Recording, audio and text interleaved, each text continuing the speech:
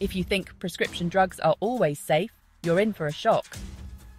Drug overdose is now a leading cause of accidental death, even more than car accidents. The culprits? Some of the most dangerous drugs include benzodiazepines, cocaine, antidepressants, heroin, and opioids. These drugs are hazardous because they carry high risks of addiction, overdose, and long-term health issues. Misusing prescription drugs like benzodiazepines and antidepressants can be just as deadly as using illegal drugs.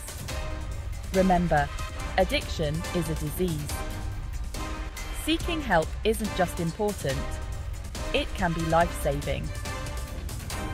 If you or someone you know is struggling with substance abuse, reach out to a healthcare professional or addiction specialist now.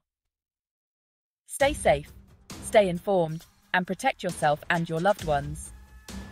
Share this video to spread awareness about the dangers of these drugs.